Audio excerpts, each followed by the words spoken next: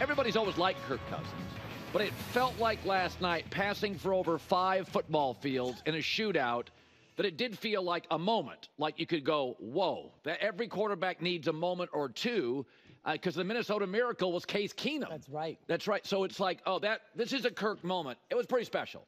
Unbelievable finish. Good theater as well on a Thursday night. Yeah. How do people not like sports? That's what I asked myself last night watching the Mets and the Falcons. So 2 takeaways from Atlanta's win. I picked this team to win the division, and I liked when they signed Kirk Cousins. He's a total pro plus. Kirk's been good for a long time, 10 years in the NFL. Nobody doubts that. But, unless you're really into stats, which I am, and I think some of you are, but what are the big moments? And the Minnesota Miracle is actually Case Keenum. And so do people know that he has 15 game-winning drives in the last 4 years? Not only is that most in the NFL, including Mahomes, that's 4 more than any other quarterback. He also has the greatest comeback in league history for a quarterback, 33 points. He's also the first player in NFL history after last night to have 450-yard passing games for 3 different franchises.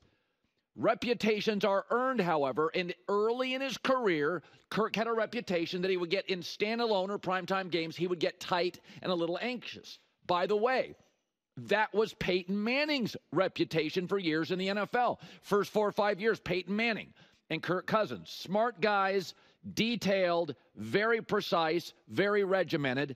And if you could get them off their game a little bit, it's a long game. You have to sit around in the hotel at night. Maybe it was that. It got them off their game. I don't know exactly what it was. Maybe I can ask Kirk later this hour. But whatever it was, Peyton Manning eventually broke out of it and was beating Brady at the end. And Kirk Cousins has the last several years broken out of that. And last night, just think about this. Think how long a football field is. He passed for over 5 of them. It was an all-time performance. And by the way, his teammates let him down a little bit. Now, they made great plays, missed a couple field goals, a Darnell Mooney drop with 6 minutes left. Like, if they lose the game, he was wide open. That wasn't on Captain Kirk. But he has officially graduated to clutch quarterback class in this league. We know Mahomes is in it. Now we look, we still don't know if Lamar Jackson's in it. We know Brady was in it. We know guys that are good in the clutch. Officially, Kirk Cousins, like Peyton Manning, took him a few years. He's graduated.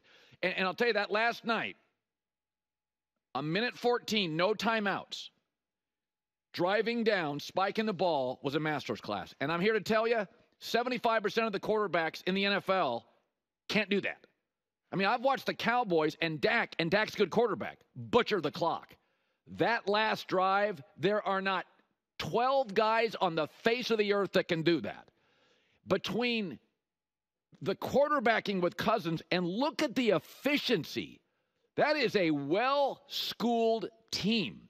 Between the coaching in Atlanta and Kirk Cousins, I mean, we all know, we all watch every weekend teams that butcher the clock. That is literally GOAT stuff. That's Brady. That's Manning. That's Mahomes. The referee pirouettes through, puts the ball down. They spike it with 1 second. That is so much hard. These rookie quarterbacks, they can have good Sundays. They're not doing that.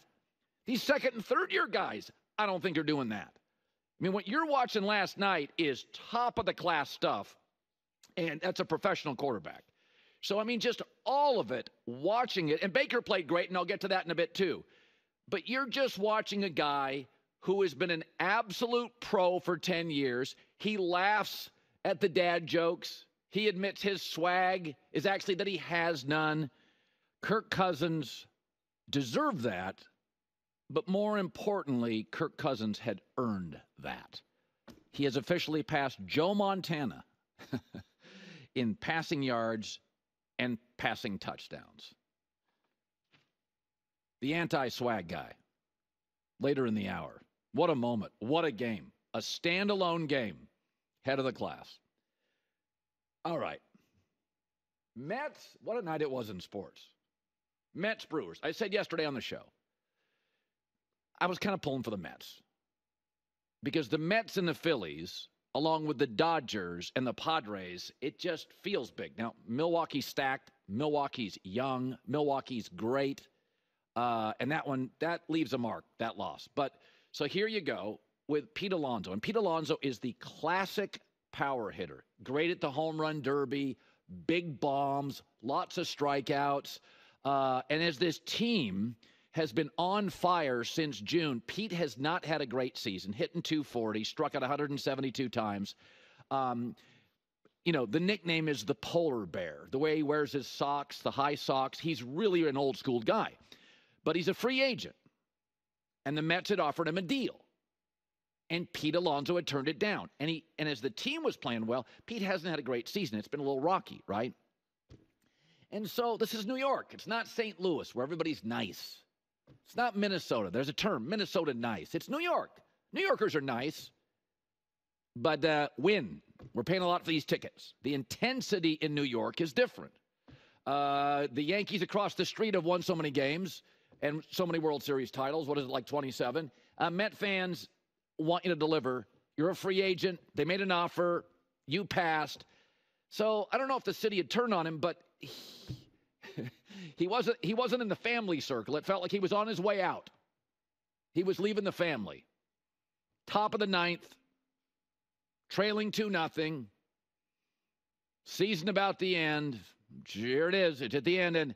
And what do you know? The big bummer, Pete Alonso, steps up. Perfectly New York. A bum into a hero in about 6 seconds. And that's what New York does. He was the most popular Met for years. It's the home run derby. Your classic big bombs, lot of strikeout guy. And again, the difference between New York and St. Louis is the intensity, the scrutiny, and the harshness. But New York also gives the best hugs. And when you're a hero, it's an amazing place. And this has been a clutch team all season. And Pete Alonso, who's been like one of the favorite players for years and years, this year kind of the tide turned, and he reels everybody in the apple right back in. Hi, everybody. It's me, Uncle Colin. Subscribe here to get the latest from the herd, including exclusive behind-the-scenes videos and more, wherever you may be, however you may be watching. Thanks again for making us part of your day.